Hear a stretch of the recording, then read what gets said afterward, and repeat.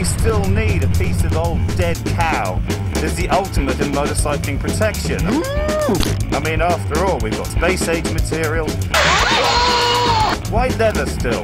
Well, it's the best and still the most natural way of protecting your ass in a fall. Now, did you know that if you fell on tarmac, just with naked skin, it would burn through your flesh and blood at something like 2 inches per second at 80 miles an hour, which is why we wear these leather suits.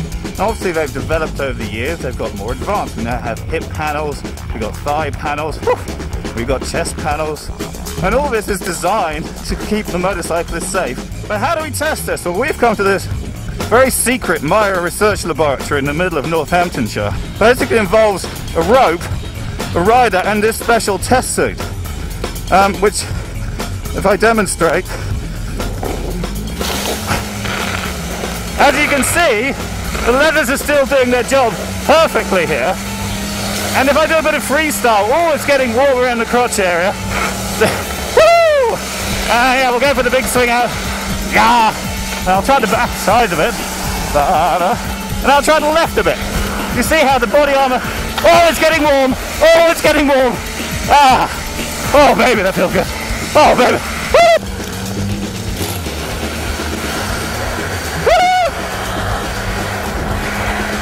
As you can see, it's very scientific.